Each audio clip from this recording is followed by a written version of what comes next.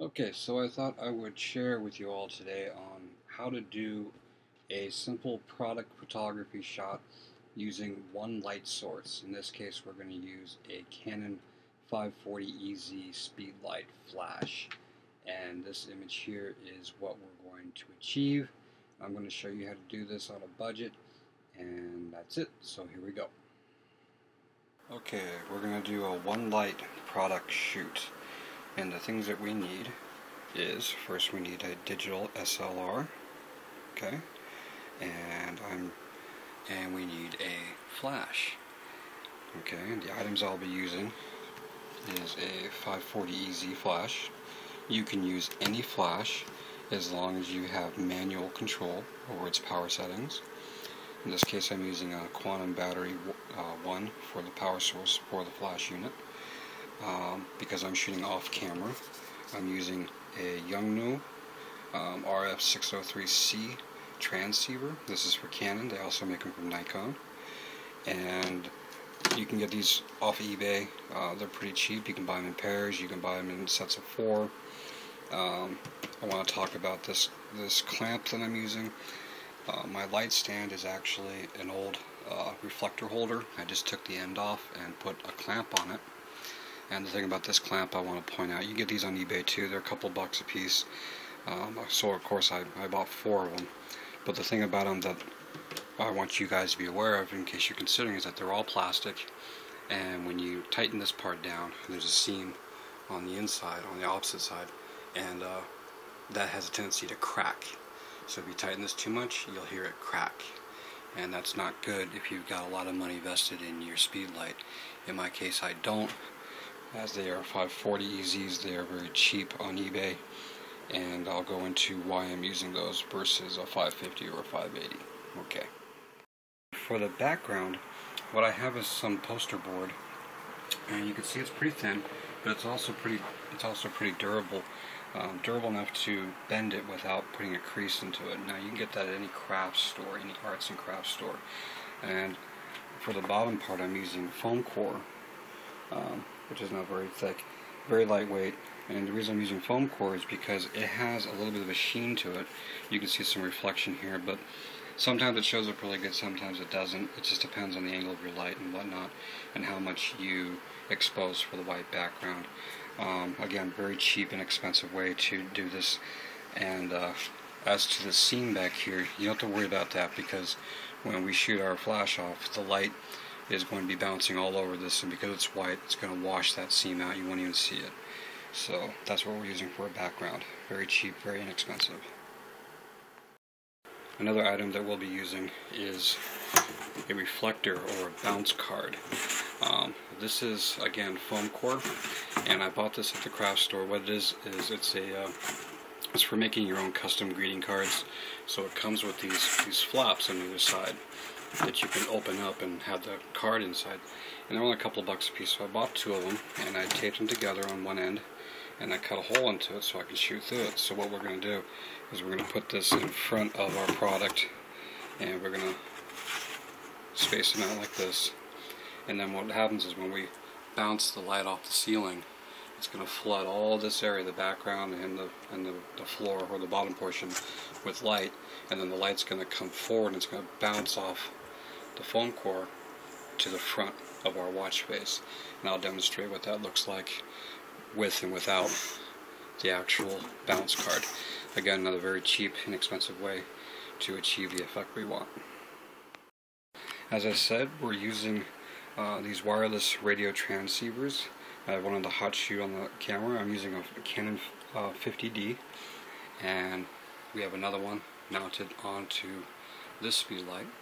And as a transceiver, that means that no matter whether it's here or here, one is a transmitter and one is a receiver, and you can swap them back and forth all day long, and they'll still function and communicate with each other to achieve what we want.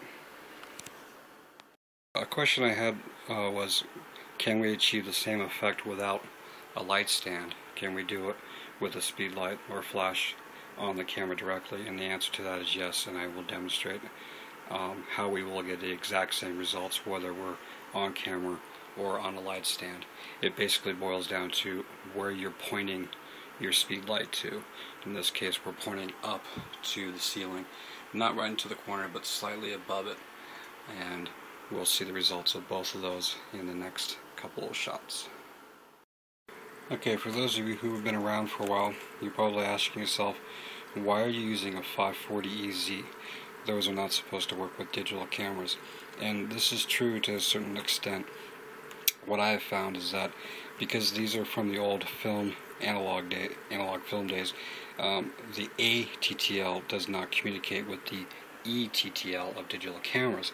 However, they will sync up to your hot shoe, and they do work in manual mode. So because I do most of my shooting off camera via transceivers, and I'm always working in manual mode, see, it's in manual mode, and I can control the power output of it, it's a cost-effective way to achieve what I need to do. The guide number, or the power output of these, is very slightly less than that of a 550EX. So the cost of these on eBay, I've got 4 of these, and I don't think I paid more than $40 for any one of them. I have 4 of them, and in total I spent less than I would for a used 550EX, and which gives me more options and more control. And yeah, that's just the way I chose to go. Another question you might be thinking about is, do I have to use a Canon flash with a Canon camera? And the answer is no, if you're using a off-camera system. In this case, the transceiver is communicating to this transceiver, so whatever flash is attached to it is going to fire that flash. So you can use a Nikon flash, you could use a Metz flash, you could use a Sunpack, a Vivitar, whatever, something cheap. As long as you have manual control of its power output, that's the key thing. So you don't have to spend a lot of money to achieve what we're going to do here and have a result that you'll be happy with.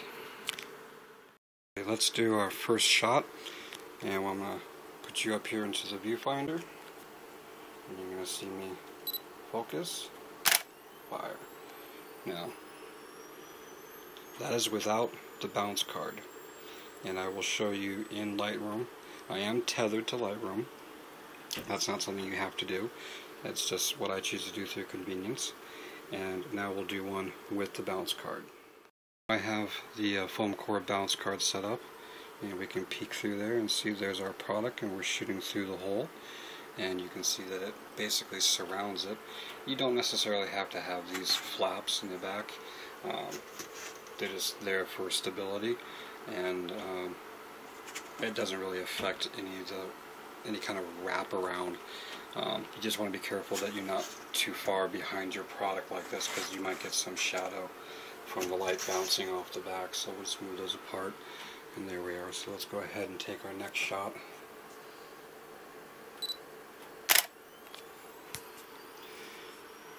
And then let's go look at the computer and compare the differences. Okay, so now I'm going to demonstrate how to do this with the on-camera flash. I'm still using my battery pack because I don't have any batteries, but imagine that on your flash you're using internal batteries rather than an external battery pack. This is still the 540EZ, and I'm going to try to do this with one hand on the camera and one hand on the video. And let's see if we can frame this up. It's a little difficult. Let's see, here we go. And that's, you can see, pretty much the exact same exposure. I'll show you what it looks like in light. Okay, to wrap up, this is where we started.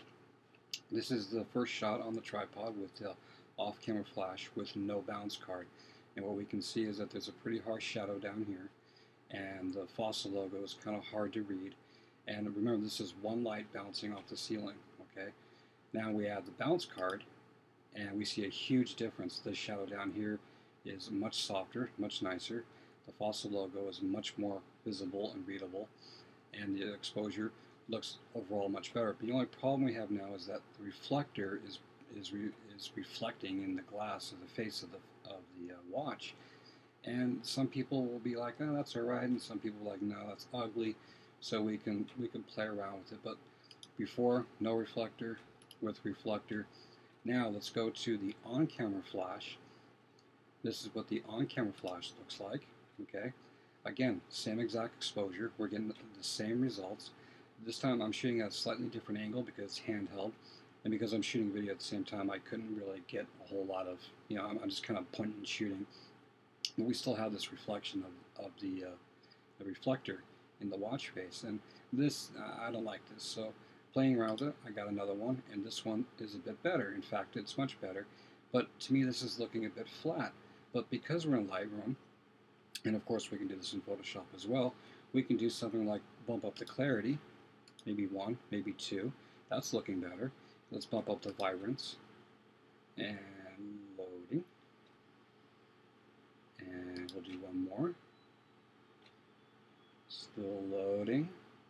And that, to me, looks much better already. So you can achieve a really decent product shot using one light, and you don't have to spend a lot of money. I hope you found this helpful, and good luck in your shooting efforts.